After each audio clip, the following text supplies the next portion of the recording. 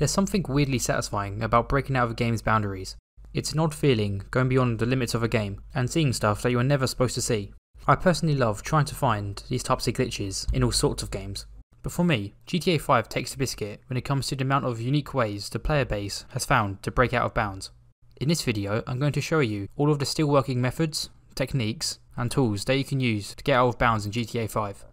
First of all, let's go over the basic tools that you'll need. I would highly recommend that you have a upper atomizer, flare gun, any type of silence gun, a parachute, a rebreather or scuba gear, and any kind of sniper. I'm going to explain why all these tools will help you now. If you want to skip past this, go to this time on the screen now. An upper atomizer is really helpful with reaching places you can't normally reach. It can also be used to get out of bounds if you ragdoll yourself in the right place. I'll explain this in more detail later. A flare gun can be used to tell if you can shoot out of a wall or not. If a flare passes through a wall, then an RPG or grenade can too. You can shoot your gun at any surface to test if it has collision. If you see a bullet impact, then it has collision. If you don't see a bullet impact, then it most likely doesn't have collision. I would recommend that you put a silencer on your gun as to avoid attracting cops. A parachute can be used to get to underground structures, such as interiors or other unused stuff like this bridge. One of the best ways to transport yourself while under the map is by using water. You can travel quite far distances from just swimming. A scuba suit or rebreather makes water travel a lot easier. It goes without saying really. Lastly, you can use a sniper to test if a floor has collision on the other side of a wall. To do this, get your sniper out and hold the shoot button whilst up against a wall. Doing this can save a bit of time, as you can quickly determine whether a wall is worth breaching into or not. For example, in this clip, I'm shooting through this glass window and into the shop interior. Notice how there aren't any bullet impacts on the floor. This means that the floor won't have any collision, and I'll just fall right through it if I attempted to breach into the shop. Okay. Let's now go over the different methods that can be used to get out of bounds. These methods can vary wildly in terms of complexity and practicality, so I'll put a little difficulty and usefulness meter at the top of the screen to show how difficult or useful the method is. This is probably the most common method out there. I like to call it the wedge push. To do this method, you'll need to find a tight corner like this somewhere around the map. These corners can sometimes be created if you move a heavy prop up against a wall, but these types of props aren't very common and are usually too heavy to move long distances. Anyway, once you find or make a corner like this, all you have to do is run into it. If you're lucky, you should just phase right through the wall. As you can see, this method is very easy and quite useful in a lot of situations. The only hard part is finding the corner in the first place, as they require a very specific angle to work. This next method is also fairly common. I call it the Ragdoll teleport. As the name might imply, we can abuse ragdolling to teleport ourselves out of bounds. For example, in this situation, the game realises that I'm stuck and will search for the nearest free spot to teleport me to in order to get me unstuck, which, coincidentally, is out of bounds. In this situation, I'm putting vehicles in the way of all possible spots the game could teleport me to, so when I ragdoll here, it's forced to teleport me through the wall. Also, I would recommend that you have a upper atomizer, as it can make ragdolling a lot easier. Anyway, I couldn't really find any downside to this method. It's fairly easy to do, and it's easy to find different glitch spots. Next up is a method that not many people know about. It's called the boat breach. If you reverse a dinghy up against a wall like this, and then jump out, you should get pushed through the wall. This only works on straight walls like this one, which is actually fairly uncommon to find while in water. This method is pretty straightforward and doesn't need too much explanation. The only real downside is that boats are very slow, so travelling to different places will take a while. This next one is called the Go-kart breach. With the Vito Classic being as small as it is, it allows us to access a lot of tight and otherwise inaccessible spots throughout GTA. If you exit your go-kart while under a tight spot, such as a Titan or a trailer, you can pretty much always fall through the map. It's a very simple yet practical method to get out of bounds.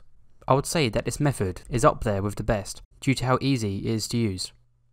I actually found this next method myself a while ago. I call it the vault twist. You'll first need to find a setup like this, with a thin climbable wall next to a bigger unclimbable wall. Once you've found something that looks a little bit like this, you'll then need to ragdoll next to the small wall. This can be done with an upper atomizer, or if you're in story mode, you can just dive forward. As your character is getting up, spam the jump button to vault over the climbable wall as fast as you can. While your character is vaulting over the wall, you should notice that you can make them spin around. Spin your character in the direction of the big wall to phase through it. Keep in mind that this can be inconsistent, Overall, this is a pretty solid method. It can be a little bit difficult and will probably take a bit of practice, but once you've got it down, you can get out of bounds in a lot of unique places. This is one of the more unusual ones. It's called the ZR380 launch. First of all, you need to put these rotating blades on the front of your ZR380. Once that's done, go outside and flip your ZR380 over. Get out of your car and then turn the engine on. This should make the blades on the car rotate. Slowly approach the blades and then press the jump button. This part can be inconsistent and a lot of the time you'll probably end up getting killed. But occasionally, you'll get launched under the map at very high speeds. I would recommend that you do this in a place near water or an interior, as you can land in either one of these pretty safely. This method isn't too complicated and is actually pretty versatile, as it can be done anywhere on the map. The only downside is the car itself, as it's quite expensive. This one is by far the most complicated method on this list.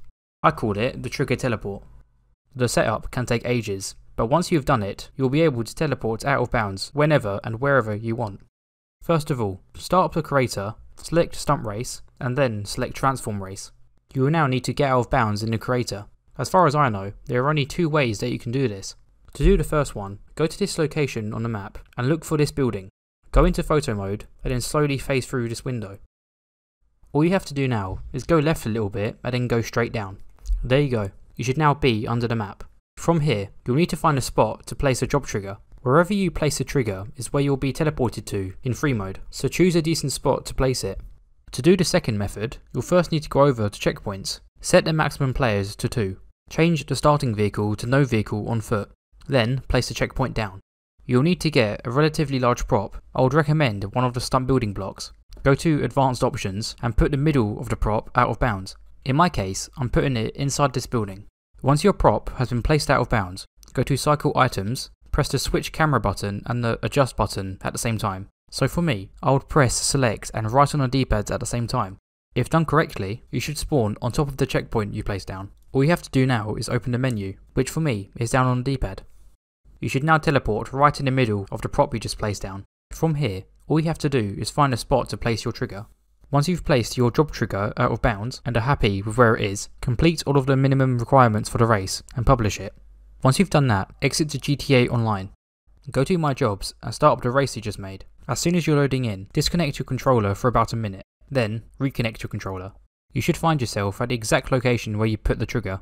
Unfortunately, I have no clue how this step will be done on PC. If someone out there knows, please let us know in the comments. I'll make sure to pin it. Overall, this is a very complicated glitch and takes a while to set up, but once you do set it up, you can teleport to all of your desired out of bounds spots whenever you want. This next one is arguably the best method out there. It's called the Jetpack breach. You'll first need a facility and a jetpack. Drive your jetpack out of your facility and bring it over to this location. Go to this clothes shop, fly up into this roof and then make your way under the map. And that's pretty much it. You can go anywhere you want and you can land anywhere you want, all whilst under the map. This is probably the most simple yet effective method you can do. Last but not least, we have the Insurgent wall breach. This method is my personal favourite, as it allows you to breach into pretty much any wall. To do it, you'll first need an Insurgent. Bring it to any flat wall like this, and back the Insurgent up against the wall at a slight angle, allowing for just enough space for your character to squeeze through. It'll probably take a bit of time to find the right angle, but once you've done it a few times, it gets a lot easier. Once you have an angle that looks similar to this, get out of your Insurgent and go to the back of it. Try to wedge yourself between the Insurgent and the wall. Take cover and move yourself in this position. Once you're in this position here, all you have to do is come out of cover. You should fall over, and most of the time the Insurgent back door should open slightly.